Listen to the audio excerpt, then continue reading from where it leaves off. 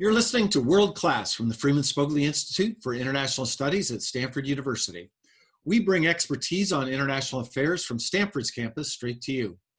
I'm Michael McFaul, host of World Class and director of the Freeman Spogli Institute. Today we are discussing all things China, both past, present, and future. And in particular, maybe we'll get to how the coronavirus might affect relations between the United States and China going forward. First, we have with us Professor Jean Ooi. She's in the Department of Political Science with me. She's also a senior fellow here at the Freeman Spogli Institute. She's the founding director of Stanford's China program, and she's also founding director of the Stanford Center at Peking University. We also have Dr. Thomas Fingar here today, who directed Stanford's U.S.-China Relations program from 1981 to 1983. He then worked for the State Department and the Office of the Director of National Intelligence, and was Assistant Secretary for Intelligence and Research in both the Clinton and George W. Bush administrations. And he also was the Deputy Director of the National Intelligence for Analysis. He returned to Stanford after that and has been a fellow at FSI's Shorenstein Asia Pacific Research Center ever since then. Tom and Jean have just released a fantastic book edited by them called Fateful Decisions, Choices That Will Shape China's Future. They have a fantastic list of scholars here that I hope we'll get into recognizing some of them. I highly recommend everybody to buy this book if you're interested in China's economic, social, political, and foreign policy challenges moving forward from today. Welcome to the podcast, both Jean and Tom. Thanks for joining us today. Thank you, Mike. Well, we have some really big, hard questions here, but let's jump right in. First, many people, including some in the Trump administration, by the way, seem to see China as an unstoppable juggernaut of ambitions, even plans to displace the United States as the preeminent power in the world. Do you all agree with that assessment? Do your authors in this volume agree with that assessment? Jean, let's start with you. Okay. Well, that's a really, complicated question, and it's some of the assumptions behind that question is what prompted Tom and I to do this volume. It's a complicated question, but let me just answer it in parts. And I'll just say at the very beginning that there is really no one clear answer. But let's start with the unstoppable juggernaut. With ambitions. I will leave the ambitions part to Tom, so I'll start with the unstoppable. Is it unstoppable? I would say that our volume, all of the authors would say no, it's not unstoppable. Interesting. There was consensus on that.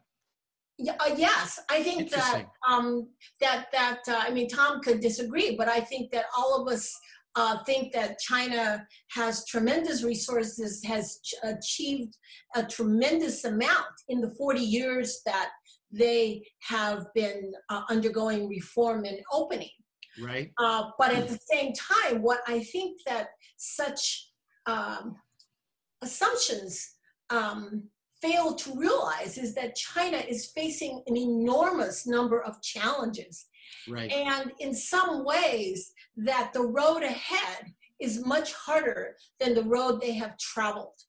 And so we all agree that China has made amazing strides, engaging in record-breaking growth over the last 40 years. Right. But one of the key points that our volume makes is that this model that has been so successful for the past 40 years, it's unclear that this model is going to continue to work in the way that it has. And we also want to say that, and this is something else that I think some people may not appreciate, that China is seen as a very successful case of reform. But in many ways, China has managed its growth without fully reforming. It's essentially gotten tremendous mileage out of essentially tweaking the system that they inherited from the Mao period. Right.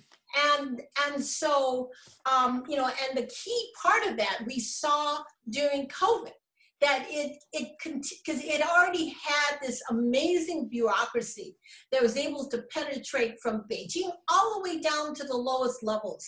And it can get things done, i.e. it builds a hospital in 10 days, Right. things It's like remarkable. this, and test millions of people.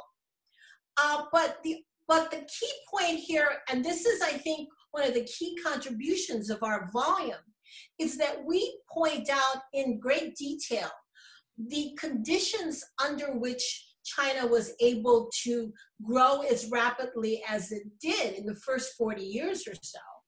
And we make very clear that the external and internal situation has changed greatly. And so that it's already quite evident that the both domestically and the global conditions are not what they were.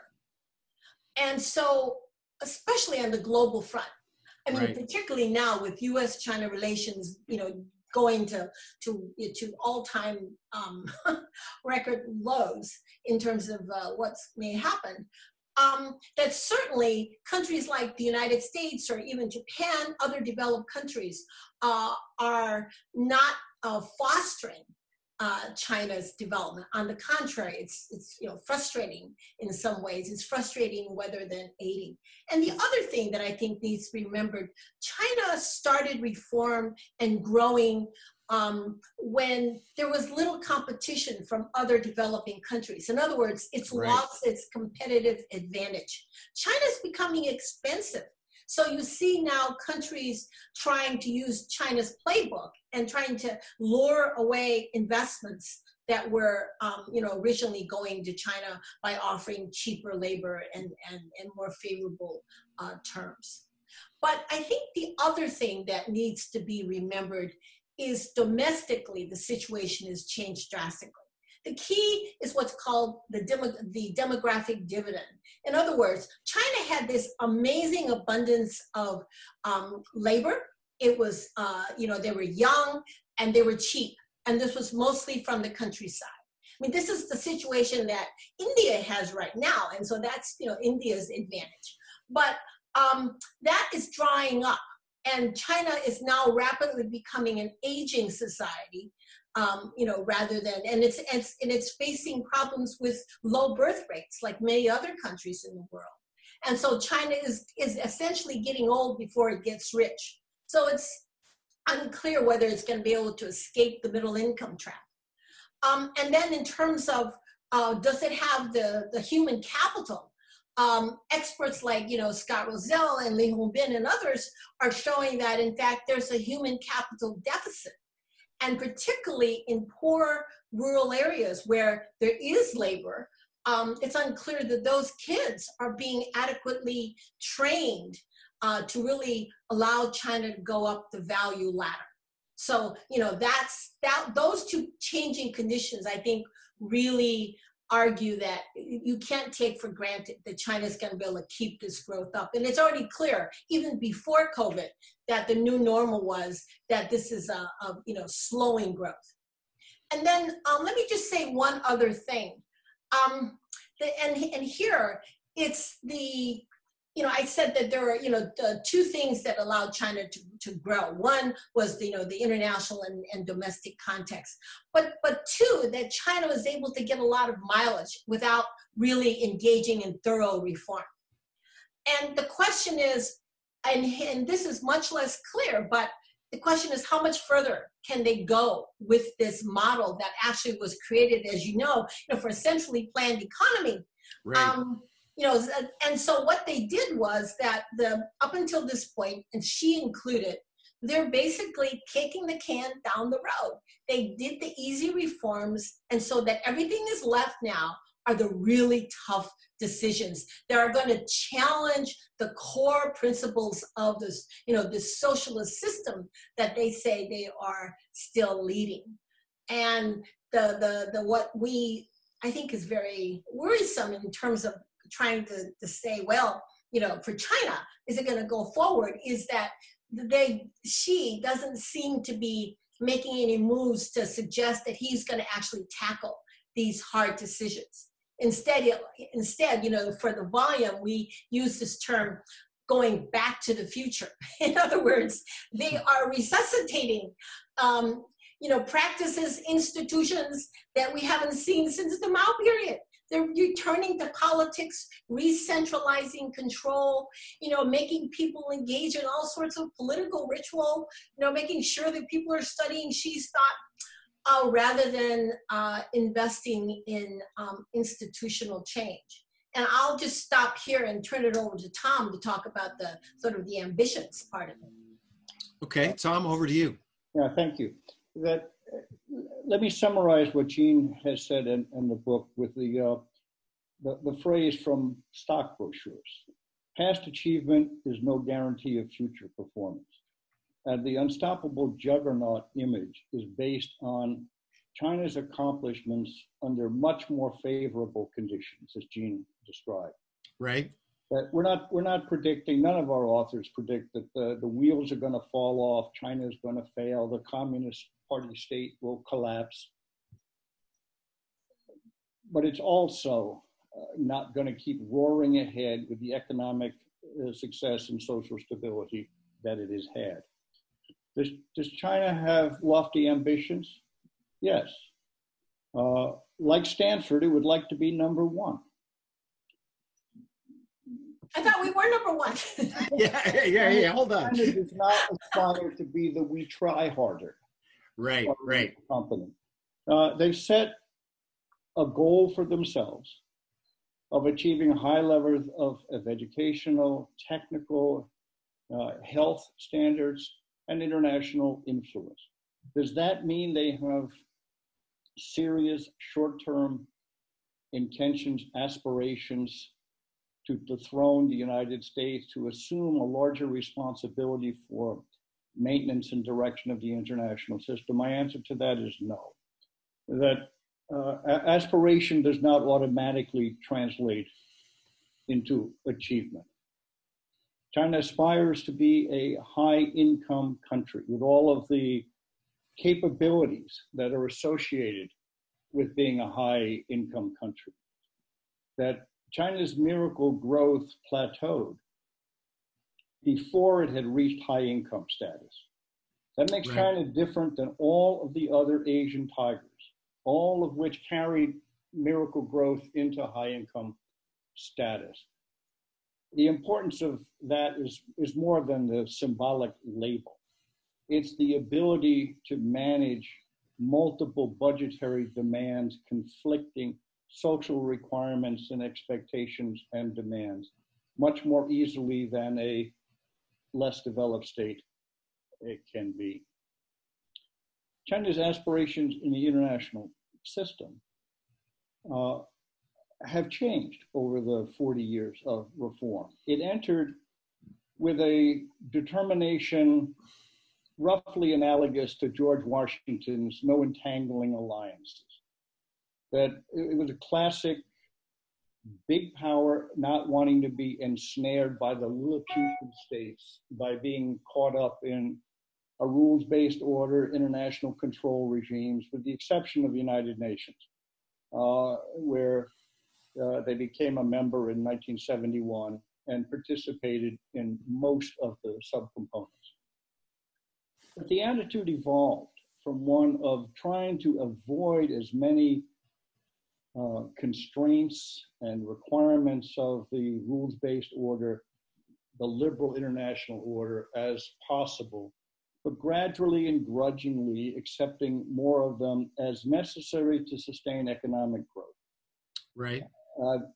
Over time, they wanted a seat at the table for understandable reasons, more than just national pride, largely for defensive reasons, to make sure that decisions were not made that could have an adverse impact on China. Again, over time, they came to see they want to have a role in making decisions. They want to put ideas on the table because they have come to recognize increasingly that it's sometimes advantageous for China to pursue its objectives by continuing to work with and through the international order. So they have no intention or ambition or prospect of overthrowing that order from which they have benefited enormously. That the final point I'll make about their ambition is the number one ambition is continued economic progress, because it's critical to regime stability, it's critical to meeting the expectations of the populace. It's impossible, I would say, from speaking for myself, I think it's a fair conclusion from the contributors to the book, that China cannot do that unless it remains an active, responsible stakeholder, however one defines that, in the international system. It needs the international order in order to achieve its higher priority domestic objectives. And the idea that it would do things militarily, politically, diplomatically, that would have an adverse effect on the ability to sustain economic growth, I think is just hard to defend. Interesting. Well, that gets me to the second question related. The very title of your book, in fact, has a hypothesis embedded in it. When you say fateful decisions, choices that will shape China's future, that implies that individuals matter, that leaders matter, that they have choices. Both of you know that there's another school of thought. In fact, Professor Steve Walt at Harvard just published a piece a few days ago saying it's all about power, structural conditions, and that makes conflict, by the way, with the United States inevitable because there's two powers clashing. So help us understand how you weigh the balance between the role that individuals play, President Xi himself, the role that the party plays, the Communist Party, versus these more impersonal factors. Tom, I guess we'll start with you. Yeah. Steve Walt is a friend. I think he's wrong. Okay. Friends can be wrong. Friends can be wrong. The book is in part a reaction against projection of what China will be like and how it will act that are based on kind of overarching general theories of how authoritarian states act, how rising states act, how states act when they achieve a certain level of economic capability or military power. From our experience, and I think that of the contributors, all of whom have worked with and on China for a long time and worked with Chinese counterparts for a long time, they don't spend a lot more time than any other nationality does. And the leaders of China, in my interactions, don't spend a lot of time with brand theory and gaming things out. That, as one of my State Department colleagues put it one time, that long-term stuff is very interesting, but I'm up to my ass in alligators, and I have to decide which one to shoot first. China's leaders deal in a more ad hoc way than most of the grand theories of international politics posit. That leaders matter, but my argument, to some extent, the argument of others, but I don't want to impute that because few others dealt with it in the book, that the decisions that leaders make cumulatively will shape where China goes. But we asked our contributors to look at the areas that they knew best, not to speculate beyond that. But the way in which leadership, that combination of individuals, strong leaders, the Xi, the Standing Committee, the Politburo, the party more broadly, but also the economic leaders, the academic leaders, opinion shapers, the way they perceive challenges and problems and opportunities, the way they prioritize them, the way they evaluate alternative measures to address those problems. The one that command attention immediately, as a lot of health-related, stability-related questions have as a result of COVID-19. Not by design, that has to have moved closer to the top of the decision-making agenda. Responding to it will take resources, budgetary and other resources, which then will not be available to do certain other things. that the challenges that we look at in the book, and lots that we didn't look at, all have interested constituencies, all have elites that are powerful, influential, have a stake in the decisions that are made, and have the capacity to make their views known. They exercise political leverage, exercise economic leverage. That we start the book with Alice Miller's examination of Xi Jinping's, the sources of Xi Jinping's power. Right. Which is basically Xi Jinping was put in position he's in to do certain things mandated by the party leadership. It's not him dictating what happens, it's him acting as their agent. Now, the challenges that they face are not just numerous, they're also hard, and they're interconnected. That dealing with some of the rural-urban discrepancies is going to be necessary to deal with the secondary education deficiencies that affect 50% of China's future workforce that lives in the countryside. Better education in the countryside requires better health, which requires better health care, which requires some better insurance system in there.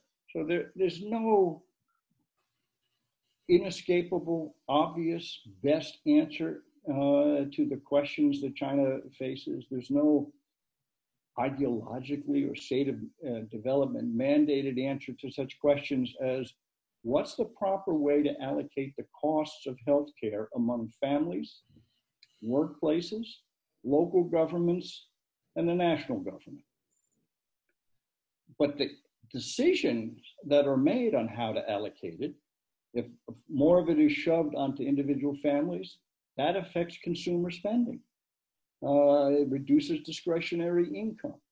If you do it more at the state level, national level, you've got less money available for defense or Belt and Road type projects.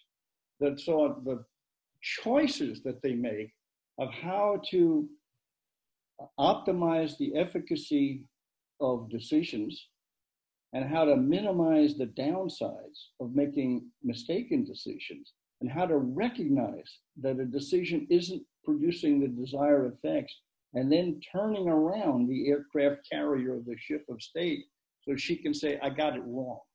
We have to do something different. So that's why we put the emphasis on decisions and not on structures or not on states of development or other things. Right. Let me, Jean, go ahead. You wanted to add something? Go ahead. yeah, I just want to say another way, another perspective that we try to underscore the importance of another perspective is that I think too many people assume that China, as one of the, is seen as sort of the strongest one-party authoritarian states, right?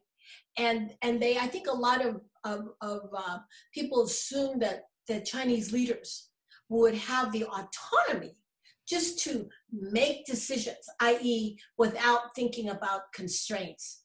And in this volume, we spent a lot of time asking each of the authors to look at what are the constraints, what are the institutional constraints that may be shaping the decisions that China has or hasn't made. And I think this is something that is often missed. And I think this is one of the reasons why, for example, and I think this has implications for what, for example, the US wants China to do with, for example, SOE reform. It's not a simple decision that they get rid of SOEs. There are all sorts of political, and here I would say ideological constraints that prevent China from making certain reforms. And this is one of the reasons why they've been kicking the can down the road.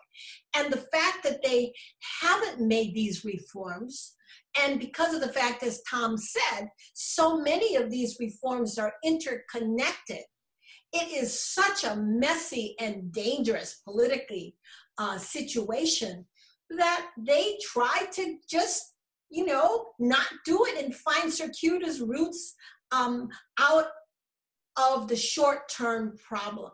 Right. And so this is a situation where Xi Jinping has all these problems, but and it's sort of like whack-a-mole. They take care of one problem, but a new problem pops up. And then they're going to take care of that one. And then it keeps moving. And then something like COVID happens. And all of a sudden, they say, oh, gee, guess we got to really focus on health and things like this. So I think this institutional constraint, we should not underplay that in China. Even though they don't have things like elections, I want to stress that there is a constituency, there is an increasing citizen demand and expectations, which also factor into how this is going to complicate the challenges that the leaders are facing. Well, maybe my last question is about what do you both think are some of the most fateful, consequential decisions? We've talked about reform. I love this phrase, by the way, in your book, deep water reform, right? That's a great imagery. And maybe those are in that domain, it's the decisions they're not willing to take because of the institutional constraints you're talking about. But I'm also curious that, leaders can make good decisions. They can make bad decisions. They can miscalculate.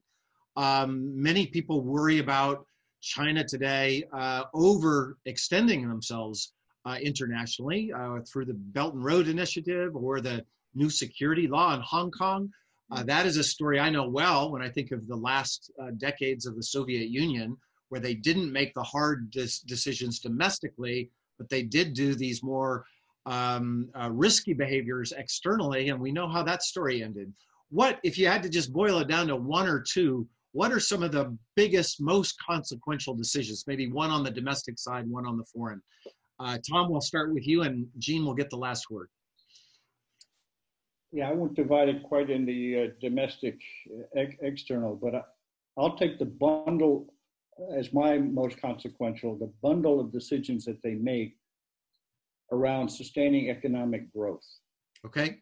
They've got to sustain adequate growth to meet, in some satisfactory way, the rising needs and expectations and demands of the population. The Chinese public are no longer, if they ever were, kind of blue ants, willing to comply with anything that comes out of Beijing or party center.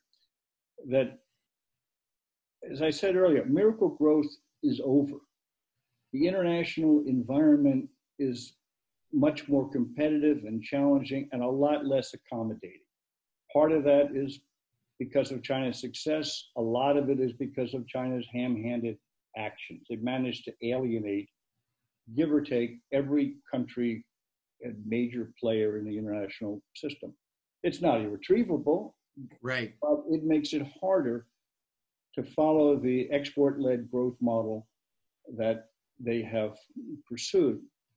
That the legitimacy of the regime, social stability, is based overwhelmingly on sustained performance, delivery of tangible benefits to this very large population. 2/3 of that population has no memory of anything other than sustained growth. Their entire life experience is one that teaches them that lofty ambitions are reasonable, that the government is capable of meeting their expectations, and that if it's not, it's because of corruption or incompetence or some other reason. China is still a middle-income country. Though it aspires to be a wealthy country, it's important to remember China's GDP, large as it is, on a per capita basis, is below the world average. China's GDP per capita has gone up about $10,000 in the last 40 years. For comparison, the US GDP per capita went up in excess of $50,000 in that same period. In some respects, the gap is widening. That as China struggles, really, it will struggle to meet the demands and expectations of its people, it ultimately falls back on the wisdom, the success of its economic policies, and the foreign policy, and ultimately the security policy is key to advancing those economic objectives. I'll let you talk about some of the structural and internal. Go ahead, Jean. Last word to you.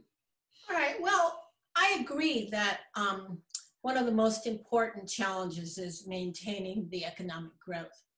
But for me, I think the greatest challenge, and this has been a challenge for all leaders going back to, back to Mao, and that is, what is the balance between control of the localities and autonomy for the localities?